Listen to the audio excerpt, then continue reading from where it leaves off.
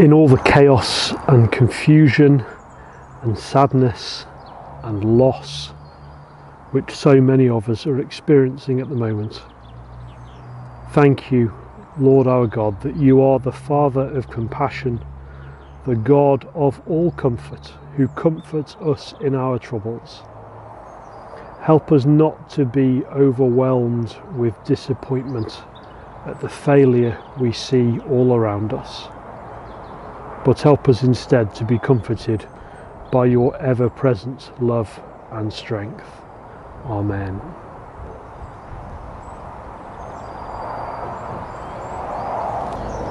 Today, I want to help us lift our eyes above and beyond ourselves. It's understandable at all times, but especially perhaps at the moment, that we should end up looking inward, end up looking at ourselves and our own difficulties, rather than looking upwards towards God, where our hope comes from. So today, whether you are crazy busy looking after children and trying to hold a job down, or whether you're sitting at home twiddling your thumbs trying to fill your time, I want to encourage us all today to lift our eyes above and beyond our own household, above and beyond the NHS and Boris and the economy and hand washing and social distancing, above and beyond even our own country, above the UK, above China, above Spain and Italy, above the USA, to a cosmic battle. You see, all the trouble that we see around us, and I don't just mean the virus, I mean everything. I mean war, I mean poverty, family breakdown, sexual exploitation, slavery, climate change, everything else that's wrong with the world as well. All of it is just fallout from a much bigger and greater and deeper cosmic battle that's going on. Even the stuff within ourselves, even our own struggles with anger and violence and impatience and pride, it's all fallout from that same cosmic battle. Let me read to you a very short passage from the book of 1 Corinthians and chapter 15, and it's pretty much where we left off last week if you saw last week's video. 1 Corinthians 15:22. In Adam all die, in Christ all will be made alive. But each in turn, Christ the first fruits, then when he comes, those who belong to him. Then the end will come, when he hands over the kingdom to God the Father, after he has destroyed all dominion and authority and power. For he must reign until he has put his enemies under his feet. The last enemy to be destroyed is death. And when he has done this, the Son himself will be made subject to him who put everything under him, so that God may be all in all. There's a very stark contrast at the start of that little reading that we started to unpack a little bit last week. In Adam, all die. In other words, in humanity, there is death. And let's be really clear, there's a lot of good as well. There's a lot of good things that we see in our world today. At best, we see people being astonishingly creative. We see people being sacrificially generous and really kind. And in this time of crisis, perhaps we see that like never before. But we've all seen the other side as well, haven't we? We've seen the selfish hoarding of goods and food. We've seen the hideous self-righteousness in Facebook and YouTube comments. But the fact remains, although there is plenty of good in our world, the fact remains that in every single city, town and village there is a graveyard. Death reigns through Adam. In Adam all die. But there is life in Christ. Even the Apostle Paul, perhaps history's greatest, most influential philosopher, ethicist, theologian, even he, when he looked into his own heart, and he did it in Romans chapter 7, he writes about himself. He says, there's a war going on in me. And he says, although I want to do good, I find evil lurking there inside me as well. It's there with me, in me. What a wretched man I am, he says. Who will deliver me from this body that's death infused?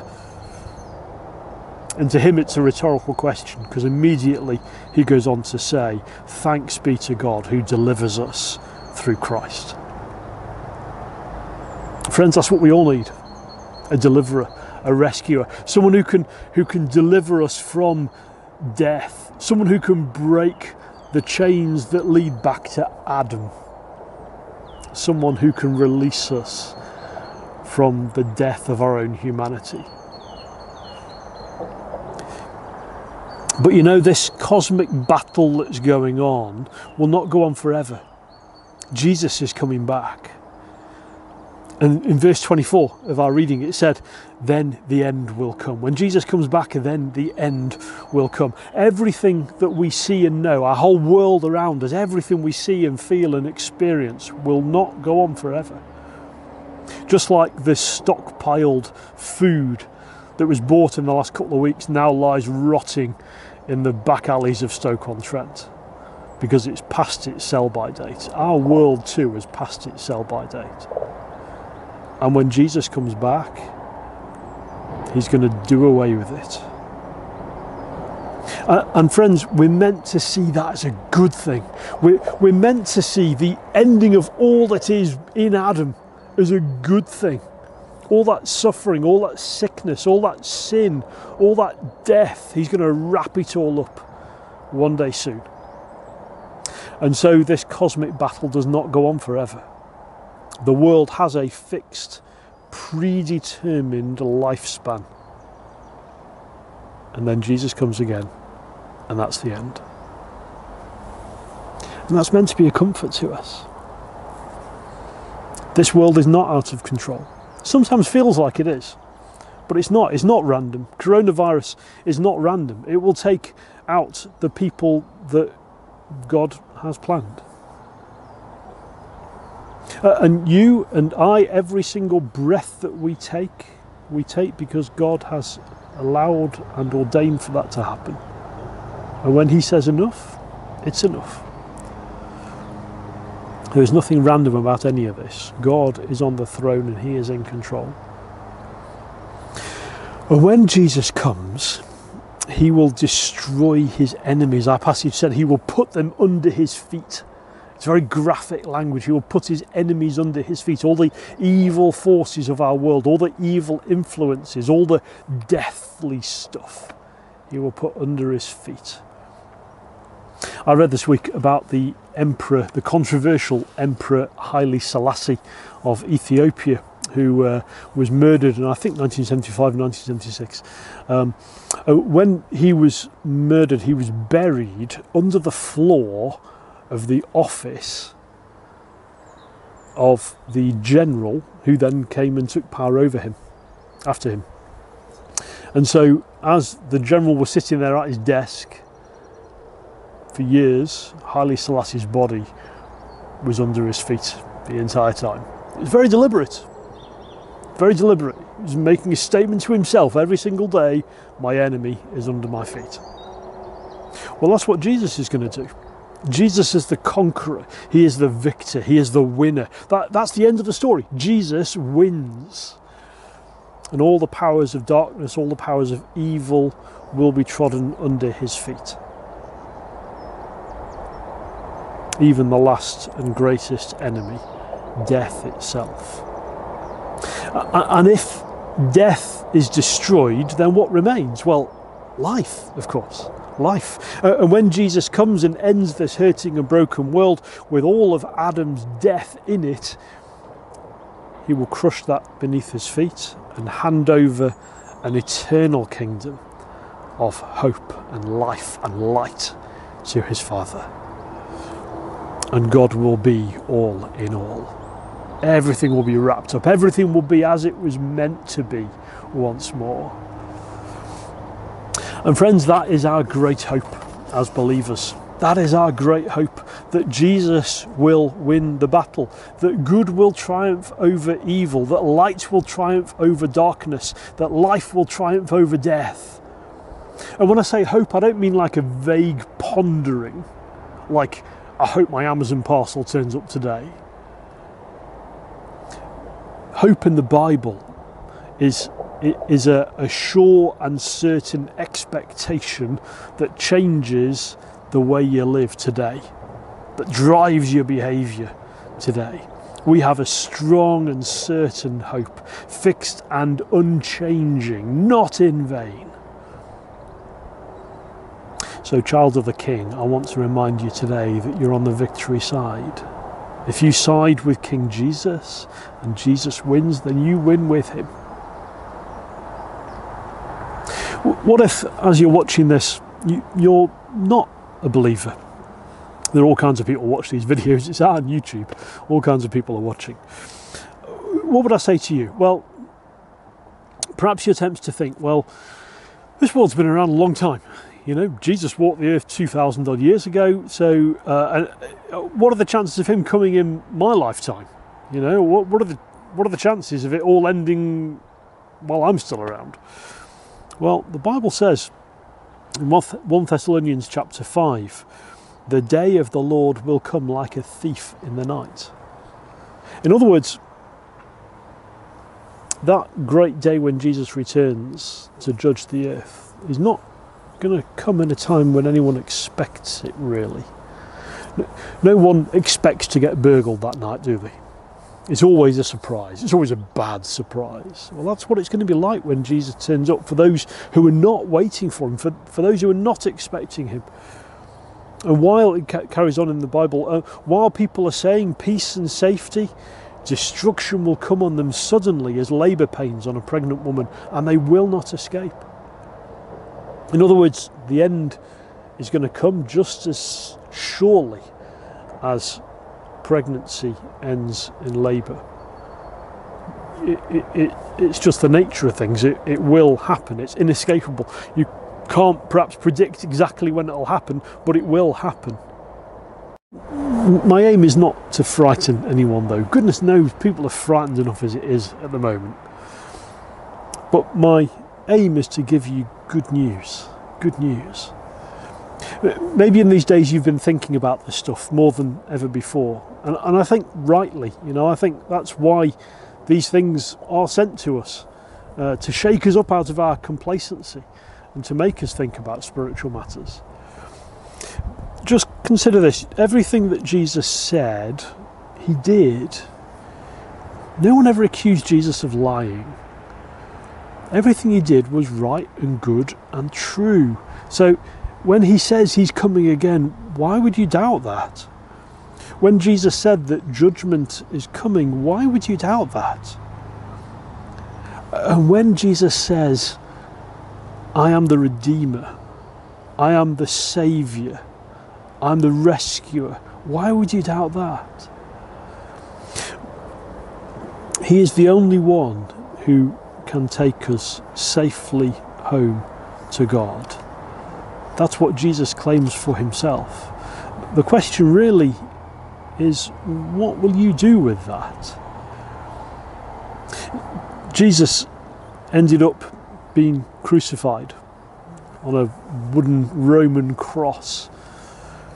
And as that was happening, he made it very clear that he was taking in himself, he was absorbing in himself all of the sin, all of the darkness, all of the pain, all the suffering of our world, absorbing it in himself, absorbing all the punishment that we deserve for our part in that. And if he takes that for us, then we can go free, and we can be at peace with God. So my question today is, will you receive Jesus and his gift of life today? Will you turn away from your sin, from the way that you're going, and will you turn toward him and start following him? If you are following him, then be reassured that Jesus wins, and we do not need to be afraid. Let me pray.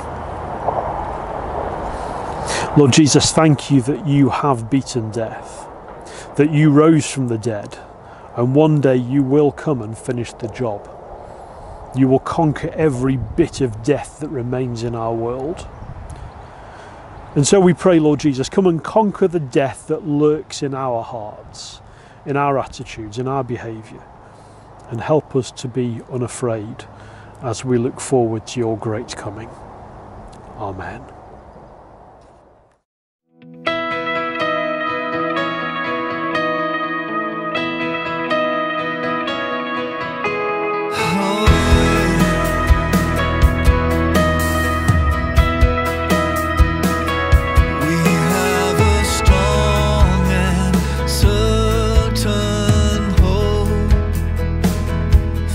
And unchanging, not in vain. We have a friend in heaven's court. Since Jesus rose to life again, we have an anchor for the soul. Jesus' blood has made a way into the deepest heart of God, before the Father's throne of grace. I know He lives. Jesus is alive, and He reigns in glory now. I know He lives, and with Him we'll rise. Hallelujah, I know He lives.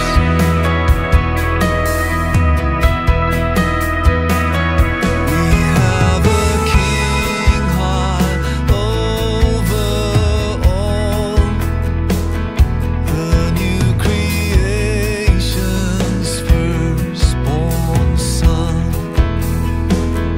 New heaven and earth await His call. We shall be like Him when He comes.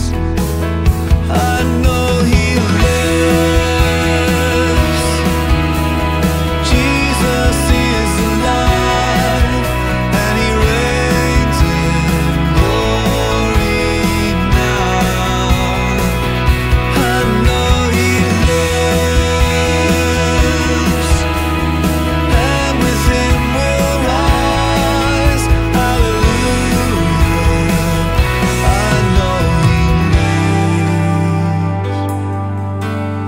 We see Him now in majesty, enthroned